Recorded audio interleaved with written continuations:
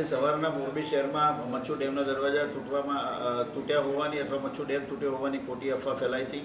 આ સમાચાર મળતા તરત જ કંટ્રોલ રૂમ દ્વારા જુદા જુદા અધિકારીઓને ગામમાં આ ખોટી અફવા છે ને એનાથી લોકો ગેરરસ્તે દોરાય નહીં એટલા માટે થઈને અધિકારીઓને ગામમાં મોકલી દેવામાં આવ્યા હતા।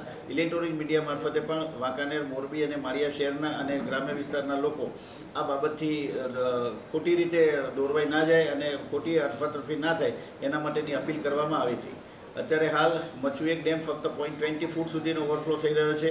મચ્છુ-2 અને મચ્છુ-3 ડેમમાંથી ખૂબ સામાન્ય ઓવરફ્લો એટલે પાણી છોડવામાં આવી રહ્યા છે। આ તદ્દન ખોટી અફવા છે અને એનાથી લોકો ગેરરસ્તે દોરાય નહીં। ડેમ સંપૂર્ણપણે સુરક્ષિત છે। ડેમના દરવાજાને અથવા ડેમના બાંધકામને કોઈ પણ પ્રકારના નુકસાન થયેલા નથી। એટલે આવી અફવાથી લોકો દોરાય નહીં અને ભવિષ્યમાં પણ આવી કોઈ પણ બાબત હોય તો કંટ્રોલ રૂમ સાથે એકવાર એ સમાચારની ખાતરી કર્યા પછી જ લોકો એ વાતને સ્વીકારે એવી મારી ખાસ નમ્ર વિનંતી છે।